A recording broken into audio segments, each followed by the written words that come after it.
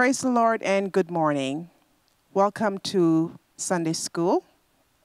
I trust that the Lord has been good to you. And now it's time for us just to spend a little time meditating on His Word and sharing His thoughts. Let's just pray. Father God, we give you thanks and we give you praise for another day. It is your grace and mercy that has woken us up this morning. Father, we are in need of your divine intervention. Many of us are facing impossible situations. And so, Lord God, we are looking to you to speak to us with the power of your word this morning. And help us, Lord God, after hearing from you, we will do that you require of us. We give you thanks and praise as we spend these few moments hearing from you. In Jesus' name, amen. This morning we're talking about prayer and just reminding ourselves that God hears and responds to our prayer. Prayer is an integral aspect of our worship, and so this will be our topic for this morning. Our focused thought lets us know to take our need to God in prayer, and our text this morning is taken from Isaiah 37, and I'll be reading from 1 to 20 from the NIV version. When King Hezekiah heard this, he tore his clothes and put on sackcloth and went into the temple of the Lord. He sent Eliakim, the palace administrator, Shebna, the secretary, and the leading priests, all wearing sackcloth, to the prophet Isaiah, son of Amos. Verse 3, they told him, "This is what Hezekiah says. This is a day of distress and rebuke and disgrace, as when children come to the moment of birth and there is no strength to deliver them. It may be that the Lord your God will hear the word of the field commander, whom his master, the king of Assyria, has sent to ridicule the living God, and that he will rebuke him for the words the Lord your God has heard. Therefore, pray for the remnant that still survives."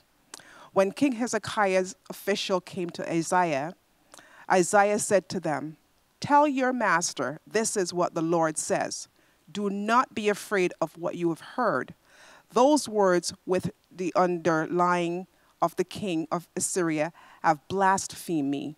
Listen, when he hears a certain report, I will make him want to return to his own country, and there I will have him cut down with the sword." When the field commander heard that the king of Assyria had left Lachish, he withdrew and found the king fighting against Libnah. When Sennacherib received a report that Tirhakah, the king of Cush, are marching out of the fight against him, when he heard it, he sent messengers to Hezekiah with this word: "Say to Hezekiah, king of Judah, do not let the God you depend on deceive you, when he says Jerusalem will not be given into the hands of the king of Assyria. Surely you will have heard what the kings of Assyria have done to all the countries, destroying them completely, and will you be delivered? Did the gods of the nation that were destroyed by the predecessors deliver them? The gods of Gozan, Haran, Rizpah, and the people of Eden, who were in Tel Assar? Where is the king of Hamath, or the king of Arpad? Where are the kings of Lair, Sepharvaim, Hena, and Iva?" Hezekiah received the letter from messengers and read it. Then he went to the house of the Lord and spread it before the Lord. Verse 15, and Hezekiah prayed to the Lord, "Lord Almighty, God of Israel, enthroned between the cherubims, and alone you are God over all the kingdoms of the earth. You have made heaven and earth. Now give ear, O Lord. Open your eyes, Lord, and see. Listen to the words Sennacherib has sent to ridicule the living God." Verse 18, "Is it true, Lord, that the Assyrian kings have laid waste all these people and their lands? They have thrown their gods into the fire and destroyed them. For they were not gods, only of wood and stone, fashioned by human hands. Now, Lord, our God, deliver us from his hands, so that all the kingdoms of the earth may know that you, Lord, are the only God. Now, by way of background and setting, this was during the reign of Hezekiah. The nation of Syria attacked, captured, and demolished the city of Lachish. Lachish was a prominent city in Judah, and Sennacherib, king of Assyria, chose it. He sent Rabshakeh, his commander-in-chief, to Jerusalem and demanded that Jerusalem surrenders to Assyria or face destruction. You see, the Assyrian army was a very powerful army, and they captured and defeated many nations before, including the northern kingdom of Israel. Hezekiah knew he needed a word from the Lord. Therefore, he sent the messengers to the prophet Isaiah to share the king's words about the time of trouble in the hope that God would act. Isaiah was the right man to call. The prophet had served in the court of the kings of Judah, offering his prophecies and his advice. Now more than ever, his godly wisdom and prophetic spirit were needed. God spoke to Hezekiah through Isaiah. Thus saith the Lord, be not afraid of the words that thou hast heard, wherewith the servants of the king of Assyria has blasphemed me. Behold, I will send a blast upon him, and he shall hear rumor and return to his own land, and I will cause him to fall by the sword of his own land. The word brought some relief to Hezekiah, but the situation was not completely over. You see, in verse 10, Hezekiah say to Hezekiah, king of Judah, do not let the God you depend on deceive you when he says Jerusalem will not be given into the hands of the king of Syria. Surely you will have heard what the king of Assyria have done to all the countries, destroying them completely, and you will be delivered. In other words, don't be so foolish to think that God can help you against us, for we have destroyed many others, gods of other nations, and your God is no different, and he will not be able to withstand the force and the power of this Assyrian army. So don't let your king deceive you in thinking that God is better than any other gods and that he can help you out of this destruction that I am bringing upon you, and unless you surrender to me. Sennacherib threatened to besiege the city of Jerusalem until the people have starved to death. Did the gods of the nation that were destroyed by my predecessor deliver them? The gods of Gozan, Haran, Repha, the people of Eden were in Telassar? This was a taunt. As if it were not enough, the Assyrian listed several other examples of their conquests. Have the gods of the nations delivered them which my father have destroyed, as Gozan, Hena, and Rizpah, and the children of Edom? Where is the king of Hamath, and the king of Arpad, and the city of Seraphim, Hena, and Iva? The Syrians revealed the powerlessness of other gods to stop them. And here I made an observation that not only were they taunting him, but the real insult was that they were equating Jehovah God with idols. Verse 14 lets us know that Hezekiah received the letter from the messenger and read it. And then he went up to the temple of the Lord and spread it out before the Lord. Hezekiah receives this letter and he realized that his kingdom was in trouble. And so he responds to this trouble by going into the house of the Lord and did what he should do, spread it before the Lord. We need to verbalize our issues and speak out loud. It is only then we realize how limited we are when we actually hear ourselves pray. This is symbolic because he is in fact saying, Lord, I cannot solve this problem.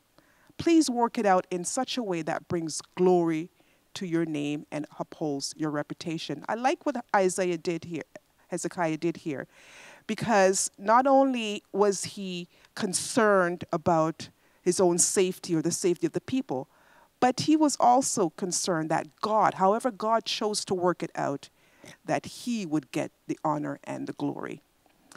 For you and I, there's no better place for us to go when we're facing impossible situations. Initially, he had called on his friend Isaiah to pray, and then he himself prayed. But he was still perplexed. He knew the power of God to deliver. He had heard the miraculous stories, but he also knew the reputation of the Assyrians. And sometimes we listen to too many voices. Hezekiah heard from the king of Assyria, then he heard from God through Isaiah, and then he heard again from Assyria. How we pray sometimes depend on the voices that we are listening to. Often it is the voice of the enemy instead of God. The enemy was trying to convince him that he was being deceived. And so Hezekiah holds this false message up to the Lord and basically asking the Lord to prove himself. Whatever the situation you are facing, I encourage you to hold it up before the Lord and let him know that you are struggling and that you need his divine intervention. Offer up a prayer that glorifies him as the only creator and sovereign God of the world. In verse 15, Hezekiah prayed to the Lord, and Lord God Almighty, God of Israel, you are enthroned between the cherubims. You alone are God over all the kingdoms of the earth, and you have made heaven and earth. So he spreads it out before the Lord, and he appealed to God, the God of Israel, and he proclaimed the oneness of God in his prayer. Hezekiah wanted to make sure that God knew he was addressing him only and no other God. He says, give ear, Lord, and hear. Open your eyes, Lord, and see. Listen to all the words Sennacherib has sent ridiculing you. See, Hezekiah was inviting God to read this letter, to give ear, to incline his ear and open his eyes. This is what they are saying about you, God. Look at this blasphemous letter and the way that they have talked about you.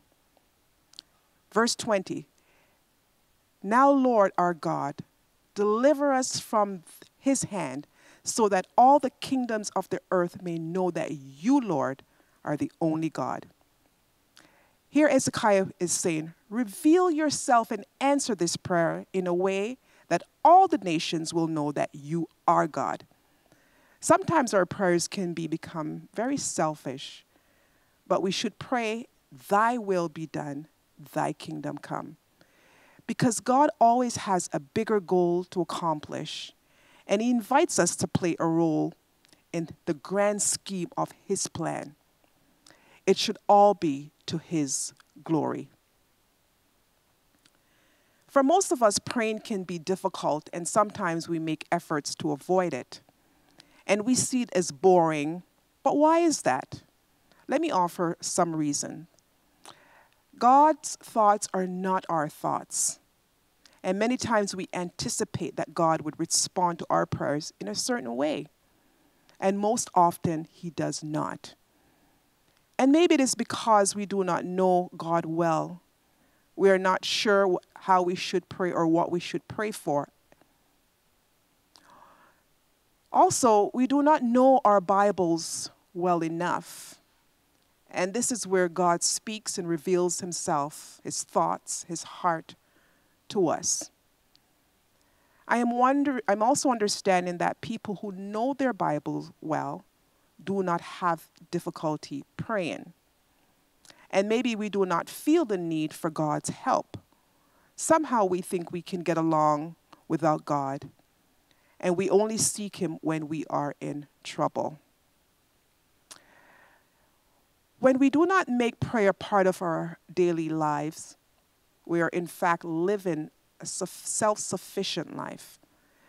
This was not Hezekiah's attitude. He knew he needed God, and so he exposed his heart to God in prayer. Praise God. When the threats of life have the potential to become more than just taunts from the enemy, we must put our trust in God. Hezekiah faced a difficult situation, and he likely felt afraid because the Assyrian had destroyed many nations before, And they were seemingly an unstoppable force. They had decimated countries, eliminating resistance, and punishing those who opposed them. Now, I want you to think of a crisis that you face. How did you react? How do you hope to react if you experience another time of difficulty? In those times of discouragement and fear, usually we may find it difficult to pray. Sometimes we feel frozen, at least that's been the experience of mine, unable to act in such a critical point. It is during these times we must summon our faith and courage to seek God's direction for our lives. We must press past the fear, the logic, and see the power of a faithful God who delivers. Logic was not Hezekiah's thought. The threat was dire. The Assyrian had ability to back up their taunts unless God intervened. We often face enemies that are more than real.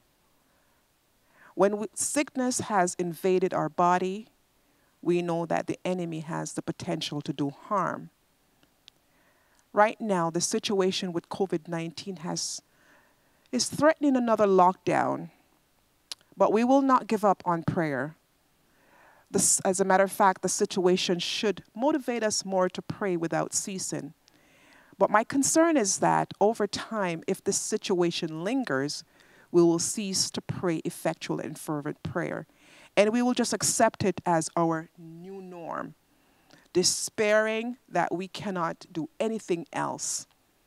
This is what the enemy wants us to believe. So, what bill, letter, text, or email do you need to lay before the Lord this morning? The story is, Isaiah is powerful because, and I took the time to go through it because it was a very timely message for us today. It reminds us that God hears our prayers, and oftentimes we become caught up in the taunt of the enemy. The words lingers in our ears and threatens the faith in our hearts. But thankfully, we can pray to the Lord who delivers. We can also be thankful because we have men and women of God who will speak to us prophetically in times of trouble. Think about a time in your life when a man or a woman of God ministered to you. How did you feel after this person spoke to you? And did you receive the word from the Lord and follow the advice? Let me go down to verse 33. It reads, "Therefore, thus saith the Lord, concerning the king of Assyria, he shall not come into this city, nor shoot an arrow there, nor come before it with a shield, nor cast a bank against it. By the way that he came, by the same shall he return, and shall not come into this city, saith the Lord. For I will defend this city to save it from mine own sake, and for the sake of David's." Then the angel of the Lord, verse 36, went forth and smote in the camp of the Assyrian 185,000 when they arose early in the morning. Behold, they were all dead corpses. Verse 7 lets us know Sennacherib, king of Assyria, had departed and returned and dwelt at Nineveh. When the Lord called on the prophet Isaiah to speak to Hezekiah, the prophet had a word from the king of Assyria. The monarch had made a terrible mistake by taunting the God of Israel. The Lord shared some of his history with the king. "Hast thou not heard long ago how I have done it, and of many of ancient times that I have formed it? Now I have brought it to pass." See, Hezekiah learned a great lesson here about the power of prayer, and that he can trust our God to be faithful. Why? Because it all came to pass through that prayer. Maybe things would have resulted differently had Hezekiah not prayed the prayer. So how can you partner with someone, a friend, a brother or sister, who you know is facing a dire situation? I pray that you would be a source of strength and encouragement to someone who may be facing a challenging situation. Now let's internalize this message. Sometimes our problems overwhelm us so much that we enter a state of denial. Hezekiah did not fall prey to denial, and neither should we. When we hear the mockings of the enemy or receive bad news or bad situations that we're about to face, that we need to express that real problem to God, and we should read it to Him. Our honesty does not mean that we have lacked faith. And so we need to place denial where the opportunity, and give God the opportunity to act on our behalf. So be reminded that God hears and answers our prayer. Don't lose heart. God is faithful to keep that which is committed to Him. May God bless you and enjoy the rest of the service.